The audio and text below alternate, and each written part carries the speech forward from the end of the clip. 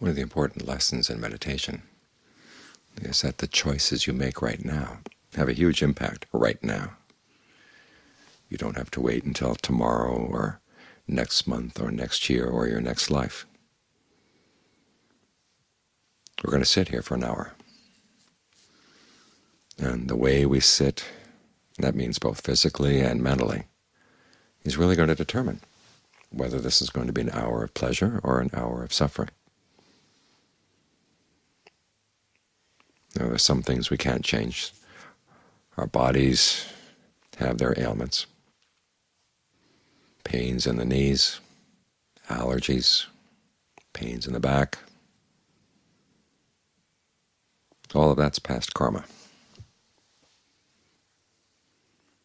But you do have several choices. There's the choice of where you're going to focus your attention and what you're going to do with where your attention is focused. And that can make all the difference. It may seem like a big responsibility, but it's also good news. What this means is that as the body inevitably gets older, and there's going to be illness and ultimately death, the suffering of aging, illness, and death is not automatic. It depends on the mind and the choices you're making as you go through those experiences, which means you don't have to suffer. You look at the example of the Buddha. As he said, the only time he found any comfort from his body was when his mind was totally in very deep concentration.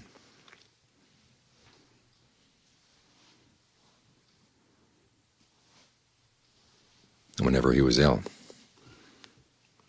when he was attacked by Devadatta, or when he had his last major illness, he stayed mindful, alert. His mind didn't get fogged or confused.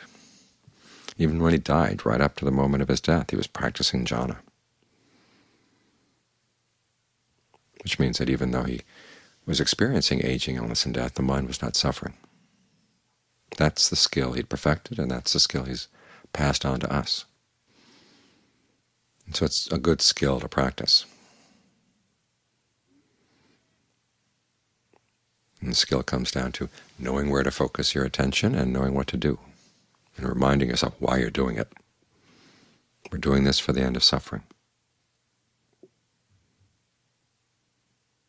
We're doing it to find a happiness that's blameless. And it turns out it's also a happiness that has no limitations once it's found. So where do you focus your attention? Well, right now, try it with the breath. When you breathe in, where do you feel the movement of the body as you breathe in? When you breathe out, is there any movement? Often the out-breath is more subtle than the in-breath. And you don't have to create sensations of movement. Just notice when you breathe in, where does it feel most obvious? And then notice if it feels comfortable. This is something that you do with what you've got right here, right now. When the Buddha taught breath meditation, he didn't have you just sit there and watch things and not do anything about it. There was one time when he told the monks, so recommended that they practice breath meditation, and one of the monks said, "Oh, I already do practice breath meditation." And the Buddha said, "What kind of breath meditation do you do?" And the monk said, "Well, I put aside any concerns about the past, and I put aside concerns about the future, and I just stay with the breath coming in, going out in the present moment." Sounds like the instructions you often get about breath meditation. But the Buddha said, well, there is that kind of breath meditation, but it's not the kind that gives the best results. And then he gave his 16 steps for breath meditation, which start by simply watching the breath to see when it's long and when it's short. But then the Buddha said, be aware of the whole body as you breathe in. Be aware of the whole body as you breathe out. Train yourself to have that kind of awareness. Each time you breathe in, I will be aware of the whole body as you breathe in. I will be aware of the whole body as you breathe out. Try to maintain that full body awareness. It helps if you can visualize the body as a large sponge, with lots of holes all over the place. In other words, all the pores of your skin are open for breath energy to come in and go out. It may be very subtle, and you may not feel anything for a while, but try to hold that picture in mind, because you probably someplace deep down in your brain have another picture of what's happening when you breathe, and that picture may not be all that helpful. So bring a new perception in. When you breathe in, it's not just a little pair of holes here in your nose that the breath can come in. It can come in anywhere in the body. In fact, if you have the perception, it is coming in everywhere. See what happens.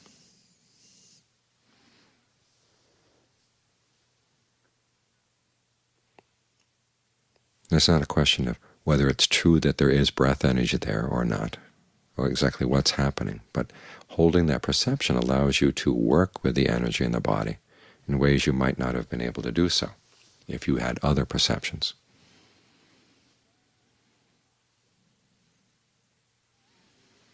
You can think of the breath energy coming in. John Fung would often talk about there being kind of a line running down through the body, from the middle of the head down through the middle of the torso, and then down both legs.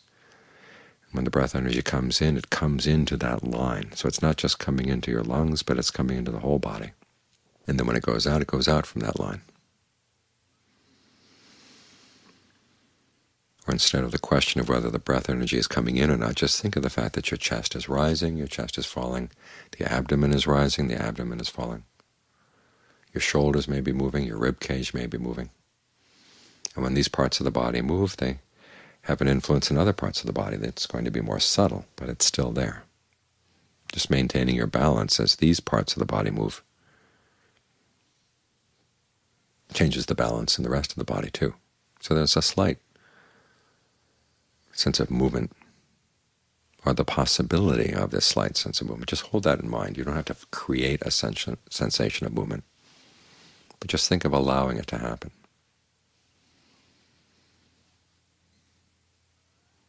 If the energy is too subtle, just think of surveying the body, going through the body section by section, and noticing where there's tension,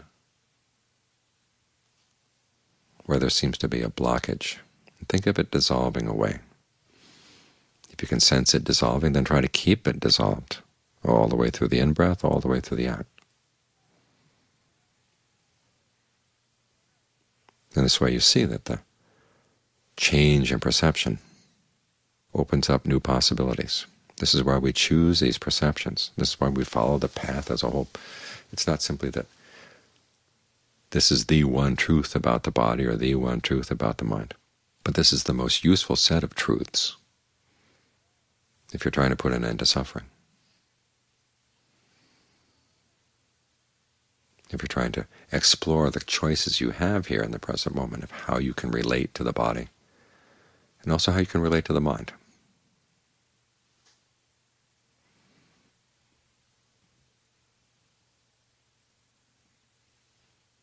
First, as you're looking at the mind, you try to create the sense of well-being inside. Sometimes you can do it with a breath, other times it requires other topics. The Buddha said if you have trouble settling down with the breath in the present, as in his terms, if you have a fever that you feel in the body, that's just you feel irritable or ill at ease, focusing on the body. He says, find a theme that you find inspiring, and think about that for a while. You can think about the Buddha, the Dhamma, the Sangha. You can think about your own generosity. You can think about your own virtue. The times maybe your virtue isn't perfect, but there have been times when you've been good. You've done the honorable thing. You've acted on your principles. You could think thoughts of goodwill, compassion, empathetic joy, equanimity, and extend those to everybody you can think of. Whatever you find calms the mind. It gives a sense of well-being inside.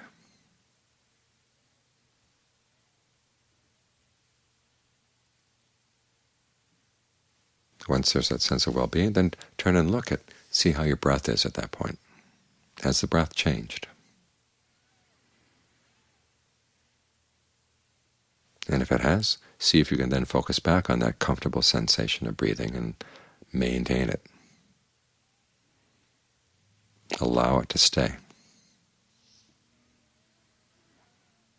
If you can, it gives you a really good foundation for looking at what's going on in the mind. Puts you in a better mood to see where there's greed or aversion or delusion, and not feel threatened by these things, not feeling that you have to stamp them out or deny them. They're there, but you don't have to get involved. This is a really important skill. This is how we learn how to be with unpleasant things and yet not suffer from them. One of our problems is we try to make the world perfect before we're going to be happy. And how many people do you know have been able to make the world perfect? It doesn't happen. Even the Buddha couldn't make it perfect. He wanted to teach Devadatta. Devadatta didn't want to be taught.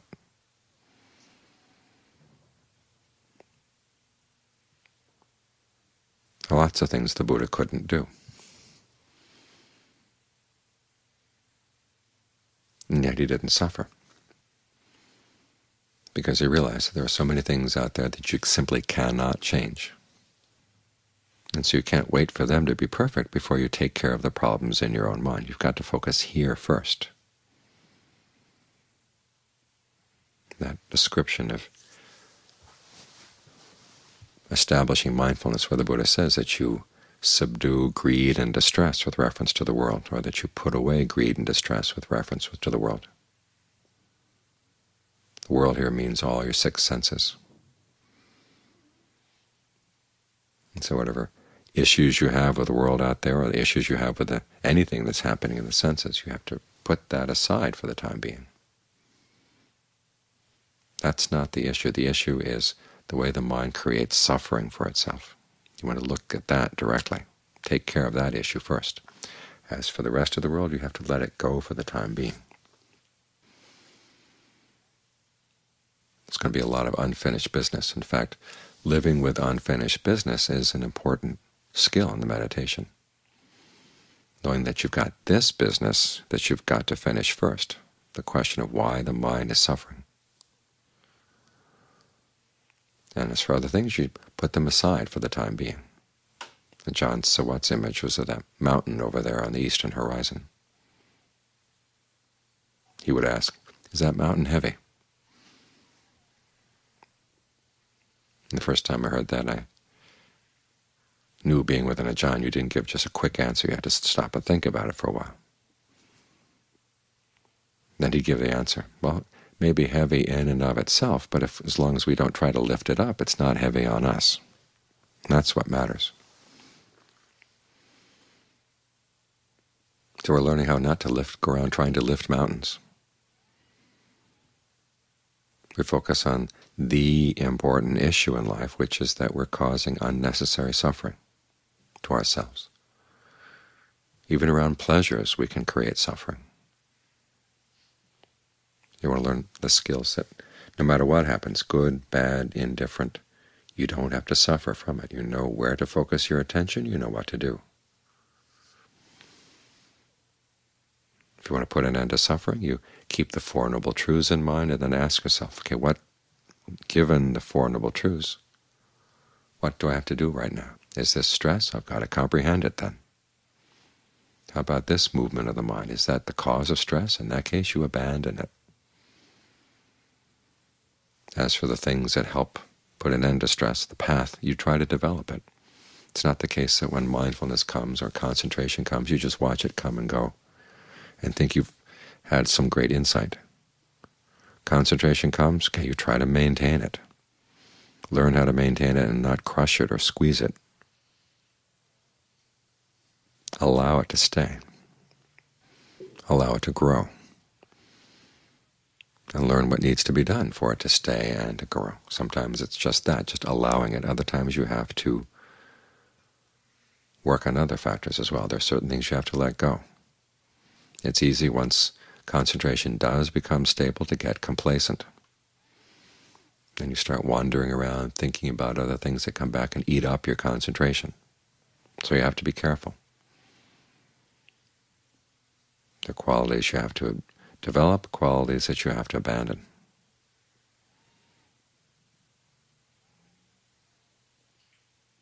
So you watch to see what needs to be done. That's how the discernment gets developed. Ultimately, you get to the point where the path gets fully developed, and then you taste the end of suffering. You just realize that. That's really there. What the Buddha taught is true. There is a suffering that's free of space, free of time, totally unlimited. He was right. You know that dimension also doesn't have any suffering at all, no stress, nothing, even the slightest bit of suffering. There really is an end to suffering.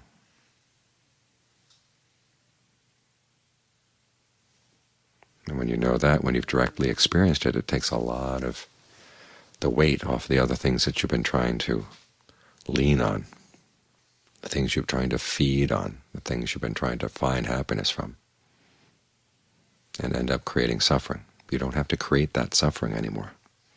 That's the skill we're trying to learn, that regardless of how good or bad things may be,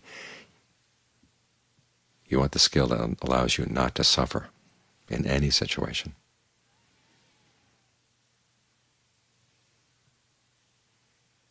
And it comes from the fact that we have this choice. Even though there are things in the world that are beyond our control, we can control where we're focusing our attention and how we move the mind around, what we can adjust, what we have to accept.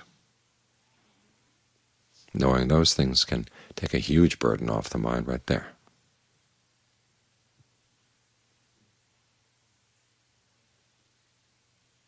The meditation is largely an exercise in using your freedom of choice, and the more you use it, the more freedom you get. The more you use it skillfully, the more freedom you get.